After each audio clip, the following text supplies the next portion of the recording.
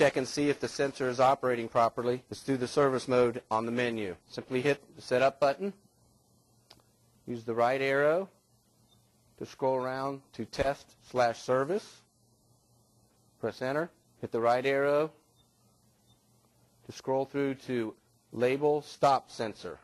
That's the LSS test. Hit enter.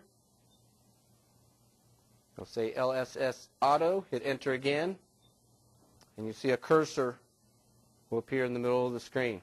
Unlatch the printhead, and if the sensor is operating properly, you can pull on the label, and when it's under the sensor, the cursor will move to the far right-hand side of the screen. To test the second time, you simply hit the down arrow. The test will reset again. Simply pull the label through. Once again, once the gap is under the sensor, cursor will move to the far right side of the screen. This signifies that you have successfully mounted the sensor correctly, positioned correctly, and the printer is ready to go. If the printer fails to successfully complete the label stop sensor adjustment, it means that the sensor needs to be replaced and you'll need to call a technician.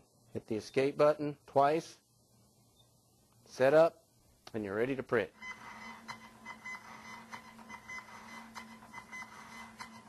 If you have any more service questions, visit RACOindustries.com or call us on our toll-free 800 number.